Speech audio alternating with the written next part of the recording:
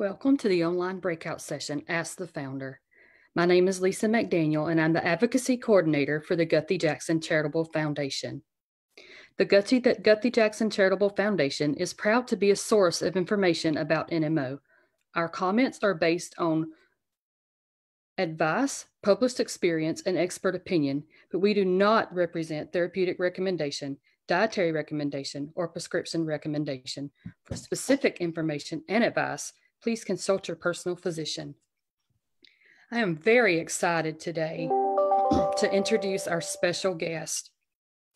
She is a mother, a wife, a philanthropist, an author. She's a friend, a Hollywood makeup artist turned cosmetics entrepreneur, infomercial media pioneer, and founder of the Guthy-Jackson Charitable Foundation. Miss Victoria Jackson, it is a pleasure and an honor to have you with us today. It's so nice to see everybody. I wish I could see every single face. And right now I'm just a gal at home like everybody else. You know, I'm hoping everybody's really healthy and navigating these extraordinarily crazy times that we're in. So it's really nice that I get to connect with everybody, and super sorry I didn't get to see everybody at the conference earlier, but it was such a crazy time and a hard time to figure out the best decision to make, but wanted everybody to be healthy and stay healthy first and foremost. So hello, and hello, Lisa. So I'm here to answer any questions and kind of just update you and whatever I can do to just know that I'm thinking about everybody. Thank you, Victoria. We've certainly had a lot of emails come in with a lot of questions for you, and I'm very excited to dig into some of those. But first, we all realize that you have a very busy life, and you've certainly lived a full life with all the many titles that we just read off about you, and you continue to carry them daily. Could you just take a few minutes and just kind of update us a little bit? The biggest questions I get from patients is how you and your family are doing. Well, fortunately, you know, we're doing good. Everybody's been okay. I'll talk about Allie in a second. I did have my older son who lives in Portland did come down with COVID-19, and he's recovering. He's okay. But that was, you know, as a mom, I know all of you out there just know how hard it is. And as a parent, you know, when your child is not well. And but he's doing okay, and we're grateful for that. And I'd say probably, honestly, Lisa, the most challenging times have been right now in that you all know that Allie went through a long stretch of having no flares, no episodes, no attacks. I know everybody has a different word, a relapse. I just am like, but she did have 2 of them, and that was really hard. She's doing okay. But, you know, we had been in a nice long stretch that I know some of you may get, some of you may not, but we had that, and that was really hard. So we've been navigating that. I just want to reassure everybody without having to go too deep into all of, you know, Allie's trials, because that's really for her to talk about. When I first started talking about it, she was 14, and now she's going to be 27 next week. So I think it's about time I have to let her do a little more talking for herself. But wow. We've all kind of watched her grow up over the years, I think, from the beginning of this. Yeah. Well, and too, you know, Lisa, as a mom, it doesn't matter how old they get, right? We're all still always worrying about them and just, you know, so, but we navigated. It was very tricky, as I'm sure I know I'm speaking to everybody who knows what it's like and goes through, and having to, you know, deal with trying to go to the hospital during a pandemic and navigating all that was definitely challenging, but we're coming out the other side of it, and she's doing really good. So that's the update on that. As far as I've been just working away, actually, it'll be interesting for you to know. Let's see, what was I doing even up until last night? I've been working on an op-ed piece with Miss Gloria Steinem for potentially coming out in the New York Times. We'll see if they pick it up. But it's a piece that's really about how using this blueprint of what Dr. Michael Yeaman and myself and the team and everybody's been doing to help, really work on what's now been 4 international clinical trials that we've had in the last 4 years, actually resulting in some therapies that are hopefully going to be coming out soon. I know one already is, and hopefully more to come.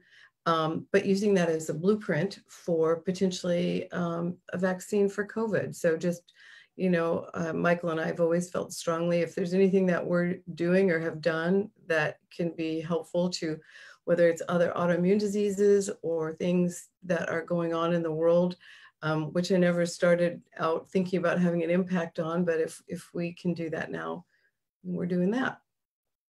So that's exciting, and we'll keep you updated if the piece gets picked up. We'll make sure to send it to everybody. I'm sure everyone listening would be very interested to read that, and so we're hoping to read it soon. Yeah, I am too. Then on some fun things, I have been working on, this is a complete U-turn for me, but almost kind of getting back to what my roots were a little bit. But man, do I have roots now? Haha, don't we all? But getting back to in the beauty industry, I'm working with, I think a lot of you've known, Ellen DeGeneres has been a very, very dear friend of mine for a long time. And I created a skincare line for her. So I'll make sure you all know about the skincare line when it's coming out, but kind of in my moment of getting back into a lab, a different kind of lab, I've been making a line of cosmetics that will be called All Kind by Ellen DeGeneres. So it's All Kind by Ellen. That'll be launching in Sephora's. It's completely different than what I've been doing, but what I used to do, but has given me a moment to sort of revisit that from 12 years ago. So that's been really fun. And so what it'll also be as it relates to the work I'm doing and the foundation is give me a chance to, probably get out there more. She and I just shot some videos and content all around the skincare line. So I think that'll also help give me another platform to talk about, the work, Victoria, what have you been doing in the last 12 years and talk about NMO and the successes that we've had. That sounds very exciting. Yeah. I'm excited personally to know that you've got a little bit of hand in a makeup line again. I loved your makeup before, so it's exciting to hear. And I know many of our patients love your makeup. So, yep. Well, we'll start with skincare, go on to some color cosmetics, but I think, yeah, this is just fun. So I was glad that I was able to do that to keep myself a little preoccupied during all these crazy times, and also with all the alley stuff going on. And if you're lucky enough to have a friend like that who can probably keep you laughing a little bit, it's a good thing. So yeah, and I hope too that everybody is taking that time, whatever they need for themselves, to really, just move as you can, distract yourself, think about how you can, what you can add and do in the world. That's what I'm always doing, whether I'm on my computer or just, this is a really challenging time and a time we're all reevaluating. And I know that you had Cameron on, who has helped me with some meditation and, thinking about diet and all those things that necessarily we don't always take, the caregivers that are out there that are on the line right now that, do a better job of maybe taking care of others than we do of taking care of ourselves. Yes, that's a good point. And talking with caregivers a lot, I hear the burnout in their voice sometimes and know that they're not taking adequate care of themselves. So it's good to hear you kind of reiterate that for them. Yeah. So I want to ask do you have some questions that I can answer? And because I want to make sure, me, when I'm always standing up there at the podium, I just always want to make sure that I'm helping address what's on people's minds and what they're thinking about, and reassure them that I haven't gone off and just made, moisturizer and forgotten about NMO. That's not going to happen. So I do have questions for you. Actually, let's go along the lines of what you were just talking about with reflection time during this pandemic. What is something that you have learned about yourself during this time of physical distancing and reflection? Well, because I'm like a hugger person, I have to learn, to do things more like namaste, so the distance has been interesting for me.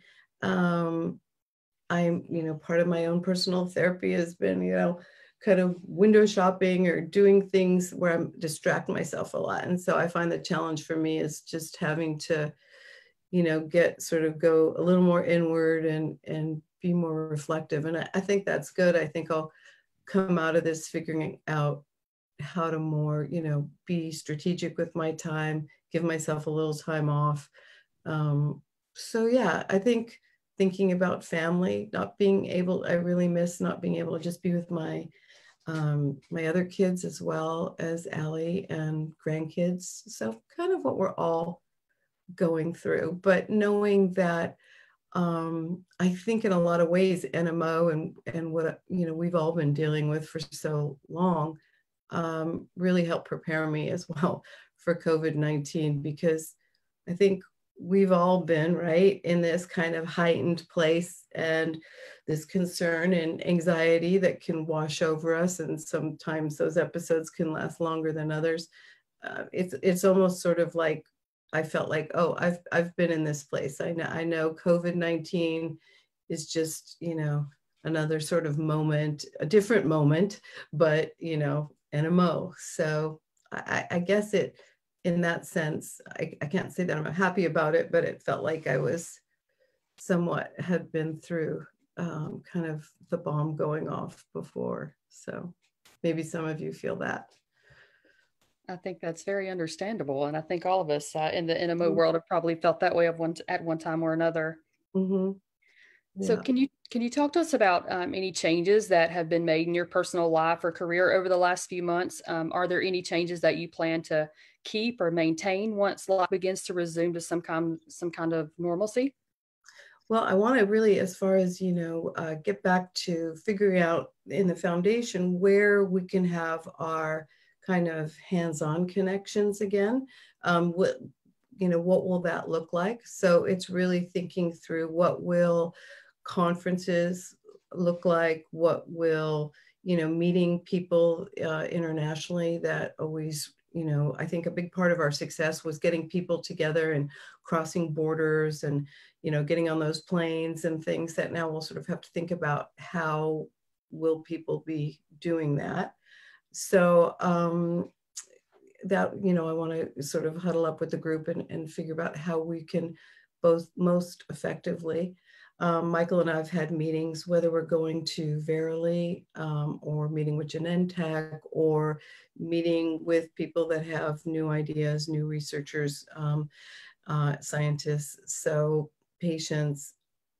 So I think it's evolving to figure out what this new world will look like in terms of it. But I always want to reassure people that my commitment is steadfast through NMO and through COVID-19. Thank you for that. I have a couple of questions. I know you mentioned Allie. There's a couple of other questions about her if you don't mind answering them. You've already told us how she's doing. There's some questions about her treatment and if she's still able to have her treatments during this time. Yeah, she has, and certainly, as you all know, when you have an attack, you still have to have that, the steroid, the pulses and things. So she's been able to do that, and we're fortunate for that. But I wish I could say there's still the magic pill that I have for Allie, but there isn't the magic pill. When we're all working to find that, what that will be and what will be shared with everybody in real time. So I think that's just been probably the hardest part for everybody there is, but we've made so much progress, and that at least has been very, very comforting to know that we've made that progress. And she's just working away. I mean, listen, she's still doing at home now. I'm sure a lot of you people that are in school, she's doing her school at home. UCLA. She's doing business and law, and she's doing it online. And then she's doing, like maybe a lot of you also, doing a lot of baking and baking banana bread and things. And so we're getting through it. We're very fortunate. We never forget how fortunate and blessed we are. Oh, great. Speaking of food and banana bread and baking, there's a question asking, is there anything you or Allie have found to be helpful in diet and nutrition wise for NMO? You know, it's so funny because Allie, since she's been 14, doesn't really like me to, manage her diet, get in the way of, I'm still mom and she wants to eat what she eats. And, I've always felt, I mean, I think you've all heard me, ultimately, you've got to do what works for you, what works with your, your doctor, your own, if that's your own path kind of thing. But I really do think that when you're eating with foods that are less inflammatory, or obviously just being conscious of taking care of your body as best you can and helping it be prepared to fight what we're all feeling and taking on. So I am more conscious that way and think about that, and I always try to just put information out, whether it's you're going vegan or gluten-free, or you're just eating in moderation and balanced meals. I try to put that same energy out and information to Allie and let her kind of find her own way with it, which, as you know, is always the best thing. We all have to figure it out for ourselves. Of course. As a parent of a daughter with NMO, how does COVID-19 make you feel? Does it make you have more anxiety or worry for Allie? You know what? I have the same worry for Allie as I do for my other, I have 3 kids, and for my grandkids. And when my son in Portland had it, he was, they have a very small house and he was in the basement, and they've got, he has a wife and 2 kids upstairs. And so of course I was more, I'm worried like everybody else, but I think I just put it in that, again, it's honestly interesting, Lisa. I don't know if it's because of having had this, as I say, the bomb that went off that turned all of our lives upside down, right, with NMO, that when COVID came in, it was like, oh, okay, yeah, we can navigate this. We'll figure it out. So that's not to say, like, I think we all feel like you go in waves. I do anyway, where you're just, certain days are better than others, or you just find yourself, just having a lot of inner dialogue and just keep moving forward. Both Allie and I, when we wrote the book, Saving Each Other, like, we're both survivors, and she's even more of a thriver. I'm a thriver, but more survivor. But she's just a thriver. She's like, whatever's going on, she's going to just, keep moving forward. So I think that's just, but of course I have the same anxieties as everybody. But I also want to think, if there's anything, as I'm watching it play out, what is it that I personally and the foundation we've learned that could be helpful to researchers, scientists, the world, advice, anything to help us, find that next place that ultimately will give us peace and the ability to sort of go back to our lives. I do think we're all searching for that and waiting for that time that we can go back to our lives. But thank you for that insight. Sure. What advice do you have for parents struggling to cope with their child's diagnosis of NMO? I can completely relate. Up until, even though 12 years later, I can't tell you I felt any less stressed than, day one, knowing all that I know. It's a physical reaction. It's scary. But I like to think that, when we first started, you would Google Devick's disease or NMO, or I couldn't even find another patient that was out there. And there was no information. So it really is, when they say knowledge is power, it is. Knowledge is, it's comfort. It's something that you can learn. There's so many things you can read about, educate yourself, advocate for yourself, for your child. I mean, you have to do that. There's no other option. And as Michael's been doing these calls, what's so great is he can always, in real time, tell you what is going on in the world of NMO? What are potential, how close are we to some of these new therapies coming out? And I'm hoping we'll have some announcements soon. And that is, to me, what you hold on to. And then you just, give your child all the love and the support. And if you don't feel you're with the right team of people or docs, you listen to your gut and your intuitive parenting voices in there that will guide you along the way, because it's a journey. And I do remember speaking to a gentleman, his name Sandy, who was working with the Transverse Myelitis Association. And when Allie was first diagnosed, and I just really, was, they, in that case, they had told us we had 4 years and she would be gone. So I just didn't even know how to kind of breathe. And I lost sleep for a very, very long time. But said, Victoria, you're going to find yourself in a different place in 10 years from now. Like there will be a new kind of normal, like a lot of what we hear in COVID, right? This whole new sort of normal. So I think that you will find your way in it. And I don't mean that to be trite or Pollyanna-ish in any way, because I do know what you're feeling and experiencing. And there's nothing harder. So I get it, but I think them knowing that you're there, Lisa, to help guide them and direct them toward the right resources. We have so many resources right now. If you just look at the films, you get the app that we have. I know you all know about the app. You're just going to find there's so much information that is out there and you might find some new things that you can share with us. That's the kind of things you have to do. It's okay to kind of lay down on the floor for a while and just get all out what you need to, but then you got to get up and, just educate yourself and become part of the process and help us in any way you feel you can. Yes, definitely. Knowledge is power. Mm-hmm. That's one thing I learned from you along the way was knowledge is power. Mm-hmm. Yes. Was it hard for you during Allie's transition of care, from you making decisions for her as a child to her making her own medical decisions as an adult? And do you have any tips for those of us facing that transition soon? Oh, I know that was so hard. I just remember, and I sort of hit me all because I really hadn't been thinking about that. And then it was sort of one day her doctor said, well, Allie's 18 now, and it's really, I need to talk to Allie. And I was like, what? No, you just talk to me.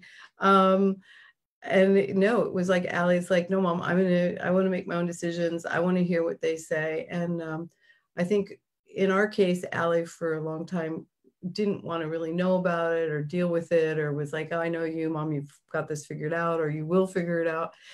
So I think it was important for her to now sort of take the reins of it herself, and she's maturing as a woman. And so now, it's gone pretty much the other way, and I'll have to go, so what have you been talking about? Or have your doctor said anything or anything I should know? Or she'll be like, I'll let you know when you need to know. But, so it's kind of tough, but you know what, it's, as a parent, it's a good thing, because ultimately it means I don't need to be the one telling you. I mean, Allie always jokes and goes, you have NMO more than I do. That's been her way of dealing with it. But the reality is I don't. You all have NMO, and you have to navigate that the way you need to navigate that for yourself. And as a parent, you do that for your child to a certain point, and then they need to do it. As heartbreaking as it is for us that they even have this, and for all of you, that you have to navigate it. You've got to make those decisions for yourself, because and they're tough. There's a lot of things that you have to decide. It just, they all kind of, maybe the options suck a little bit, and you're sort of like, I don't know what I want to do. But you've got to, as I've been doing in this process, learn to, feel it in your gut, your intuitive sense, and then educate yourself. And but it's a good thing when they start owning it. And trust me, they want to take care of their bodies ultimately. At least that's what we hope for. Yes, definitely. As hard as it is to watch your children grow up, I'm sure Yeah, watching your child grow up with a rare disease and then take ownership of that has to be a little more difficult than a normal childhood of growing up and turning into an adult. So right. thank you for sharing that. Sure. Let's switch gears a little bit. There's a lot of kind of fun questions that people wrote in, kind of wanting to get to know you a little better. One is, what is something that we, the NMOSD community, would be surprised to know about you? Do you have hidden talents or unusual interests, etc.? Hmm. Well, no, I don't really have a lot of hidden talents, as my kids remind me when they see me trying to ride like a bicycle or try to go skiing or do something. Um, so, I think people might think because they see me at the conference, that I'm more outgoing or out there. And I'm not. I'm actually quieter. And I've certainly found that out probably even more during these times. So I think that, I'm a more reflective person. I'm a quiet person. I can deal a lot with my own sort of, especially going into this with Allie. I always suffered from more depression and anxiety. So I think that's always been, and then you find like you're always sort of thinking the sky's falling, the sky's falling. And then you get something like this happen and you're like, oh my gosh, I think the sky just fell. So I think the fact that I have to work hard to do, kind of keep myself as well, my head above water. I really am. I love to personally, I'm a very creative person.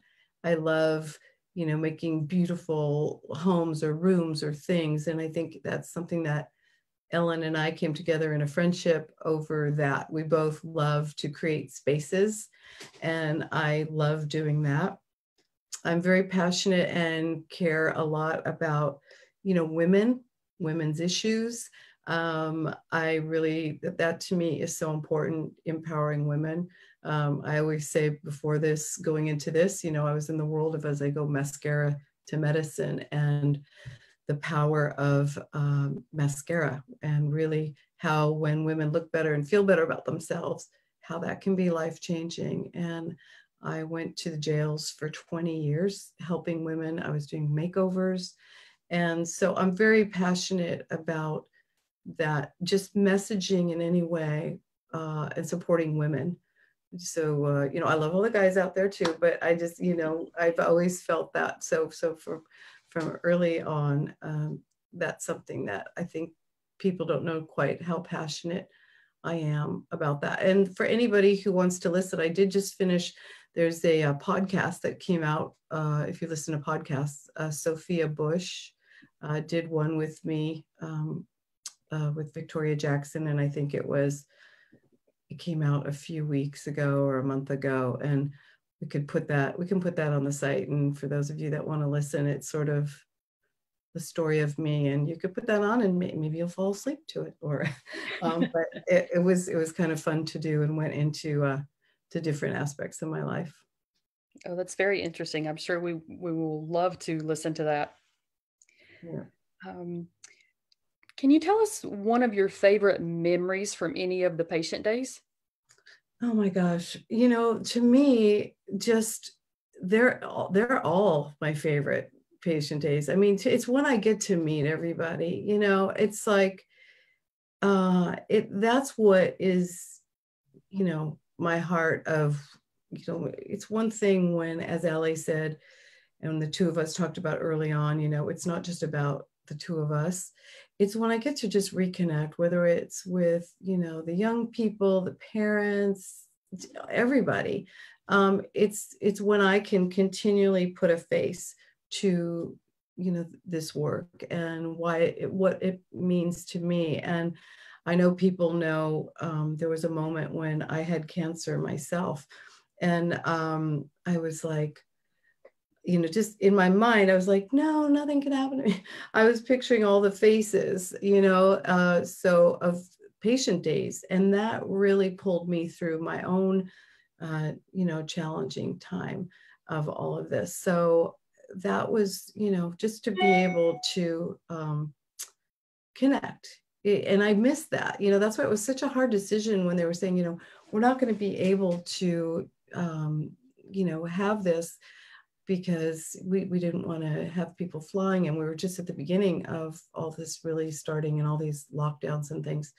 And I was so sad, because that's the time I get to see everyone, and everyone gets to be with everybody and connect. So I love all of them. I love the hugs.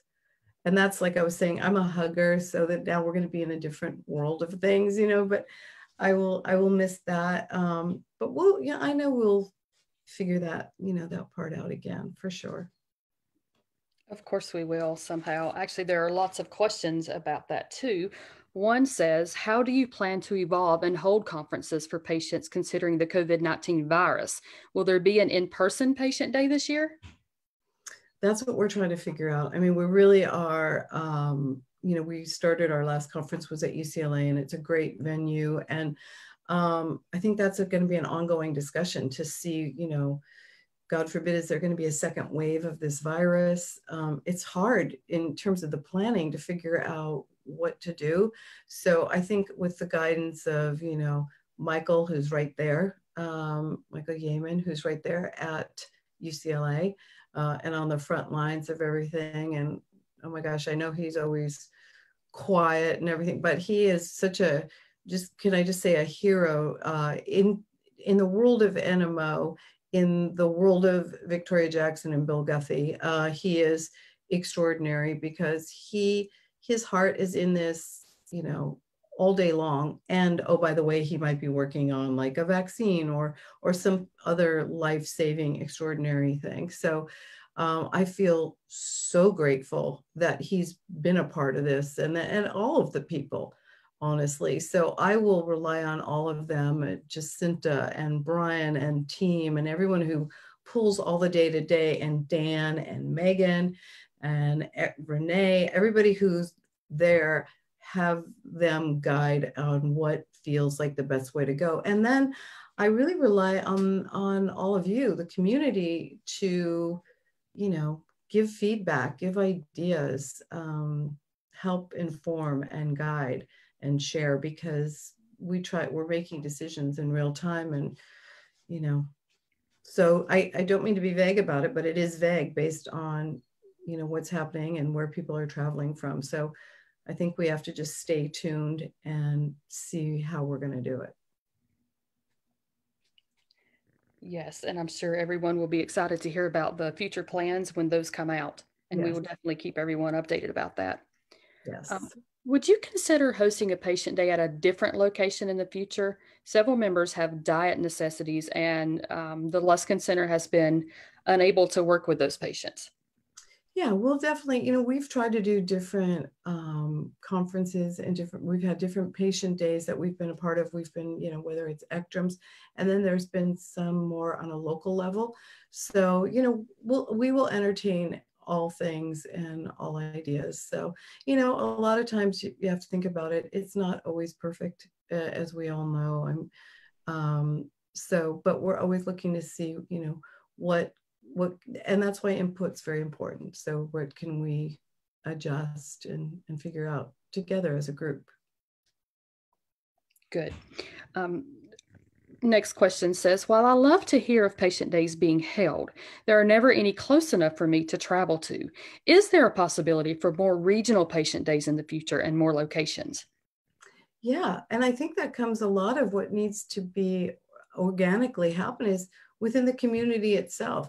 Those of you that are working with your doctor in a local hospital, this is where, we've had to, as I have, because of this, be really creative, reach out, do things that maybe are not in your comfort zone, like find out about, how many patients in your community have NMO, join forces with other people in the community and think about where you might put one together, and we sponsor it. So there's so many different ways in which we can do this, and we may all have to get very creative in doing that.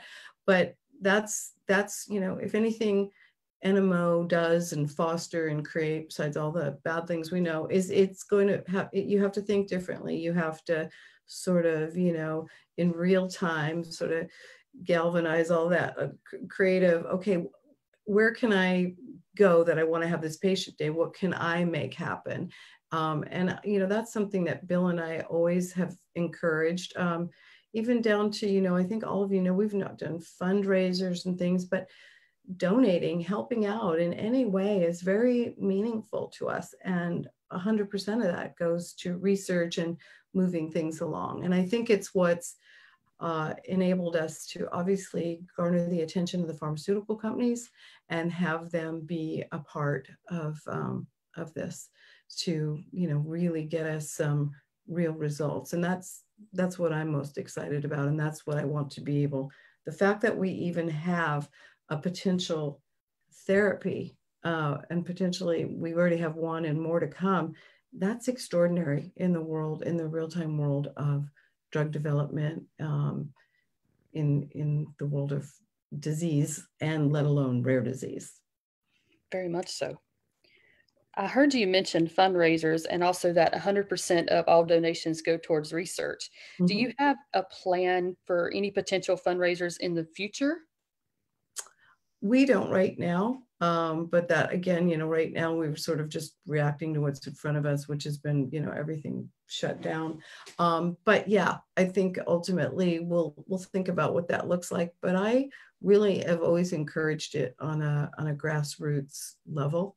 And as again, I think because with doing what I have coming up with the skincare launch for Ellen, that might help give me some creative ideas and ways in which we can also do some fundraising and do some messaging. But I just can't express enough that you all have to sort of really dig in and help on the whatever level you can, grassroots, whether through your communities, other friends. I mean, when I started this 12 years ago, none of it existed. So the fact is that there are these resources out there, and there's a lot more than just, there is we always talk about the power of one, but there's a lot of people now. So the power of many voices is, can really continue to turn the tide and give you the support. Definitely support. Let's switch gears once again and go back to a fun question. If you had 1 minute to choose your top 4 beauty or makeup essentials, what would they be and why? Oh my gosh, right now I just want hair color and my hair blow dried. Let's see. Beauty essentials. I mean, for me, my whole philosophy, my whole line and my business was built on no makeup. That was my tagline. So that's still it. So for me, it's, a little bit of concealer here and there. And it depends, I would answer that question differently now with at the age where I am now versus where I was then, but it was always still the same feeling with less is best, less is more. No makeup. So I'd say for me, it's always whatever concealer, foundation, and my hero product that really probably built the house of Guthy-Jackson was my foundation, which was like a no makeup. So, and those of you trying to buy that, I do not sell that anymore because I really did. After Allie's diagnosis, I literally closed the book on makeup, mascara. As I said, I'd written 2 beauty books, and I just went life switch into this, and since wrote 2 more books, which I've hoped that you've all read, Saving Each Other and The Power of Rare with Michael. So yeah, so it's kind of whatever. I don't have a lot of patience for it. So in my last beauty book I wrote, it was called Make Up Your Life, for those of you that can find it. I did 2-minute, 5-minute, 10-minute makeovers, and don't like to spend a whole lot of time on it, but it would probably be a good concealer / foundation, an eyebrow pencil, a sheer lip, and that's about it. Mascara, and we're done. Great. Name someone that you admire and tell us why. Oh gosh, I never had just one mentor, but I'd say Gloria Steinem. is probably another one of my dearest friends. Like, how lucky am I? And I just admire her so much because she's been, I guess if there's my closest to a personal hero, she would be it. She is, she's just still doing the work. She's 86. She's out there. She's for women. It's just been, it's in her body. It's in her bones. It's in her work. And I just, through this extraordinary journey, I know a lot of you know I was inducted into the National Women's Hall of Fame, which, by the way, they just started a book club, and they picked our book, The Power of Rare, A Blueprint for Medical Revolution, as their first book for the book club. So I'm really proud about that. But going through that induction myself, I met these extraordinary women, and they are all heroes to me. I mean, just incredible. So to be in that group, and then that was in 2017. And then in 2018, I had the extraordinary honor of receiving the Pontifical Advocacy Award from the Pope. Not too bad. All of you know, like, I don't like to fly. I was never a good flyer before all this, but I was like, nope, I'm going to Rome and going to be in Vatican City. And Dr. Gaiman and I, Michael and I, went as well with a group, and it was extraordinary.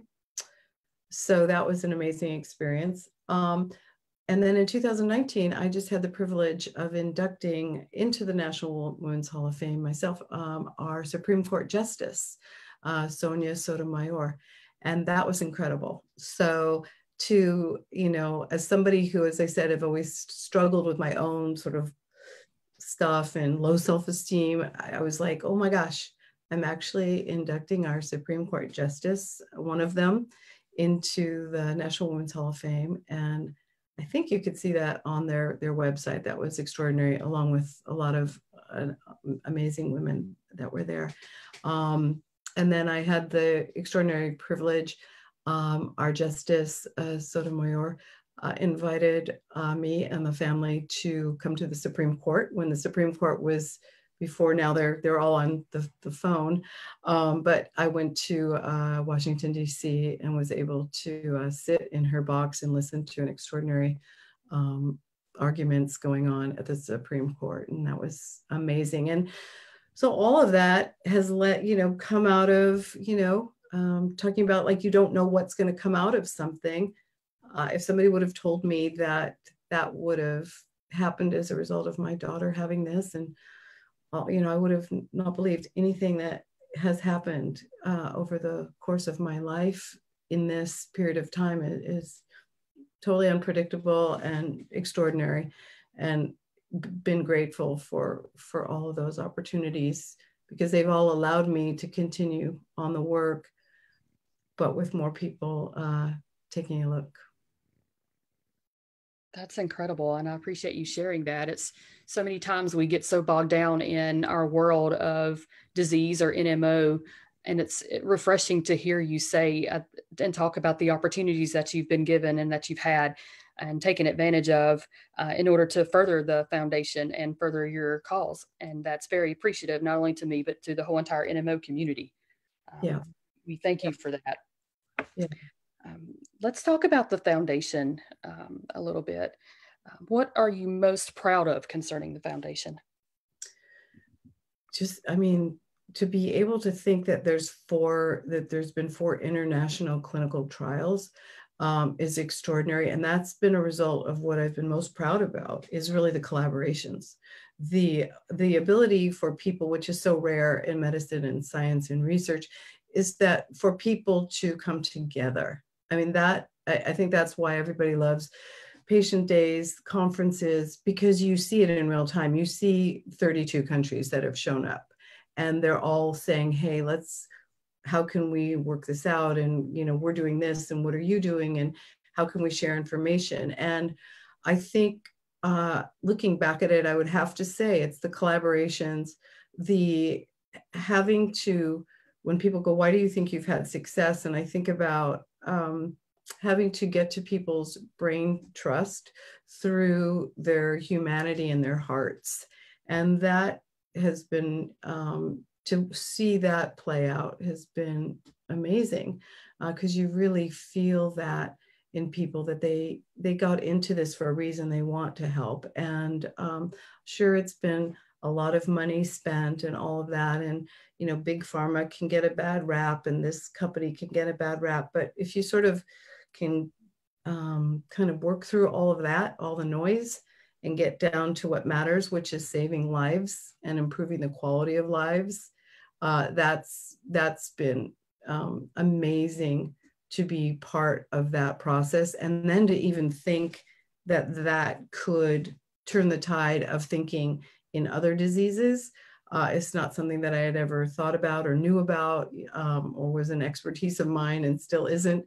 But that to be able to think that you can have that sort of fingerprint of on a blueprint, even that's an amazing thing to watch. And I had no idea how it would take on a life that it has. Thank you for sharing that. You've talked about the positive and what you're most proud of. Could you talk about something in the foundation that you think maybe could be done better, or is there a past example of failure from the foundation that you've learned from? Yeah, I think, well, you always, as soon as you think you can't do something better, you probably should stop doing what you're doing. So, because I think you can always do something better. You know, I'm trying to think of, you know, in the beginning, could we have done conferences better? I'm sure all those things have evolved and had to get better over time.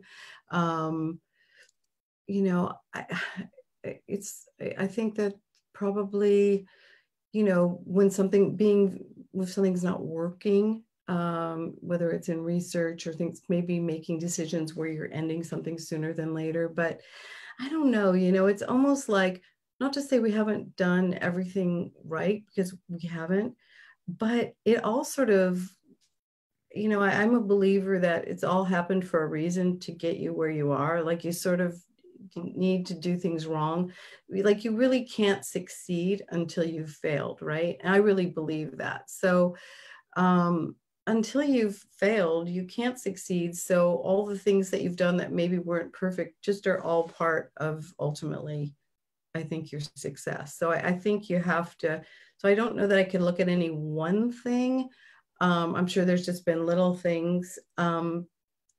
But ultimately, I think it's gone way beyond what I'd even thought it would, in terms of getting the pharmaceutical companies on board in a way where they're actually, we have potential therapies that are coming out that may not be perfect. You know, a lot of the trials, I know people have come to me and said, you know, I don't like that I have to make this decision or that, or I don't know what to do. And they're tough decisions. There's no guarantees. We made early decisions with Allie's care that I was, boy, is this the right decision? Is she going to have reactions? Is it going to go badly? All of what you deal with when these attacks that she just had, you know, which were bad attacks, or, you know, what are we looking at? Is she going to walk? You know, you're dealing in some really tough spaces, and small spaces and scary spaces. So you have to just keep moving forward, and you're going to make mistakes along the way. But I ultimately think they were probably all the right decisions. That's just my belief. Well, I'm certainly proud of the foundation from afar, from watching it from the very first patient day with those maybe 30 people or so in the room to what it's grown to now. Has been quite incredible to see. So I personally thank you for all you've done for the foundation. Thank you. Have you ever considered, and this kind of touches back on your question earlier, but have you ever considered expanding the foundation or starting another foundation to help other rare diseases? Michael and I have been approached to do that. And I thought, you know, we're not finished with our work here. So, but other people have come to us, whether in the world of autoimmune disease in general. Again, that's really why that was the whole motivation for me in writing this book, was to be able to sort of put that out there. I don't know. There's part of me that has been really working hard on this for a long time. So I have to think about what that next place is, but I think that some way the work is out there and it will continue to carry on and shine a light on other diseases that may live in the shadows and some that don't. So I think that we will continue to do that and that will evolve. And, but yeah, I think that we're certainly passionate about helping. That's exciting. It's exciting for a lot of rare diseases and can certainly make a difference. Yeah. What are your goals for the foundation now, and have they changed from the beginning? You know, as we always say from the beginning, you know, it's about a cure. You know, I think if we're looking at potential therapies that come out where you have, you know, 89, 90% efficacy in terms of stopping relapses, that's pretty awesome. And of course, you have to see what are the upsides, downsides, continue the trials and see. So I think that's going to be very important that we will continue doing that. And then Michael talks a lot about tolerization, and I'll let him speak to that and see what the potential new frontier is. We'll, you know, at some point we'll set up, I know he's been doing COVID calls, but we'll set something up where he can talk about some of the new therapies that we're hoping we'll have announcements for in the next few months. So, and then maybe that next frontier. Great. You've done so much for our community, comes from a patient. And she says she'd like to thank you. I know there are several patients who want to advance their careers as a source of personal fulfillment, income, and then also one day contribute back to the foundation. What advice do you have for us on following your passion? And as a follow-up, does the foundation have any plans to support patients who hope to be entrepreneurs? Well, we're hoping that we are supporting you because we're giving you as best as I certainly can a quality of life that hopefully will allow for that, for you to support yourselves in your life goals. Because if we can help give you good health, then isn't that for all of us the biggest gift that we can give anybody? So I like to think that we're doing that and really mean that sincerely. So, you know, however I can do it in terms of real-time encouragement and, you know, by example, you know, everybody's roadmap is going to be different, and you just have to be, whether I've written books where I talk about, you know, and I think again on this podcast, there's a lot I talk about in just in terms of philanthropy and being in entrepreneurship. It's just whether there's you know, the fake it till you make it, or act as if, or, you know, create a visualization and seeing where you want to be, and then just kind of heading there and knowing that life happens. And then, you know, I speak frequently at different universities, and I've spoken at UCLA or USC to entrepreneurs, male and female, and just people. Then, you know, you have to just be willing to, it's kind of who are you and what do you do when things happen in life? Like, I don't need to be telling all of you that are, you know, been dealt the NMO card. So, but it's what you do. It's how you handle it. It's how you move through that. It's how you move forward through that. And that's, everybody's path is so different, but it's the people that say, okay, I'm up for it. I'm on the ride, that put themselves in the uncomfortable positions and take the risks and, you know, get really out of that comfort zone. And even when, you know, things hit the fan and things don't go well, you still just keep trying to find that, what's your North Star. It's what I tell my kids, and, you know, they've got to figure it out for themselves. And I know all of you that are parents on the phone know, the more you try to tell them, they need to do it the way they need to do it. So I just encourage people to do it. Like, get up, do it. You know, don't let this pandemic, don't let NMO, don't let any of this define you and box you in where you don't make that move, whatever that looks like for you. Great. Many patients have written in wanting to know what is something they can do to help support the foundation and further the cause for a cure for NMO right now during this pandemic. I think really like just putting it out there so people know about your story. They know about the foundation. Donations are great. Listen, I've always said, we've had deep pockets, but not bottomless pockets. And we're very strategic now in what we invest in or don't, just because we have to be, like all of us, but also have tried to really be smart about things that we're investing in, that are more translational, that we can get pharmaceutical companies to be our support and help along the way too. But we are very grateful for donations. We're grateful for that, positive look for the foundation. And if there's something that we're not doing right, or you're feeling, you've got a suggestion. I'm more of a person, I'm probably not somebody who deals with like just all the complaints without the, okay, give me the complaint, but then give me what you'd like to see. I work really well with that because I'm like problem and then solve it. So very much we're here. We're an interactive, dynamic, living, breathing foundation that is evolving with the times, and want to hear everyone's voices. And donations, support, all of that is happily received. Thank you. We have time for one last question. I'm going to pose this question to you, but then I also want you to think about any closing comments that you may want to share with us that you feel is important. Okay. How close do you think we are to a cure? Well, man, when you start thinking about, and again, I'm reading it, and now I'll be living it in terms of some of these therapies coming out. If we're like truly 89 to 90% relapse free, and we get into the world of tolerization and things that, really you want to, now once people have NMO, you're already sort of reacting to what's happening versus being able to even stop some of these things, which Michael talks about, immune health and, balance, and finding out how do we not even, because, we don't all know why did Allie get NMO? Why did you get NMO? Why has this happened?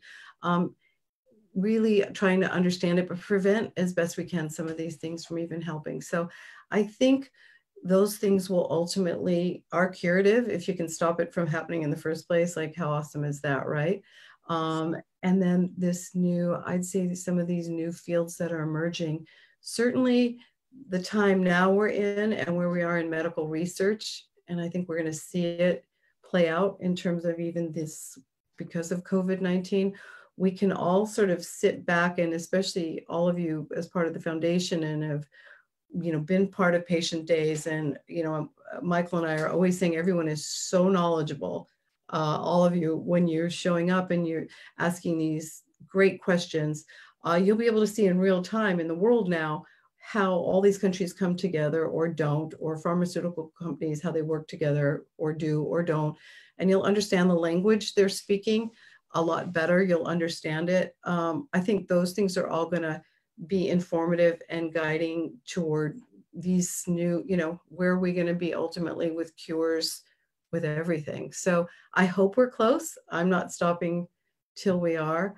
And I just want you to know, in terms of, really in closing, my heart is in the same place. My head is full with a lot more knowledge.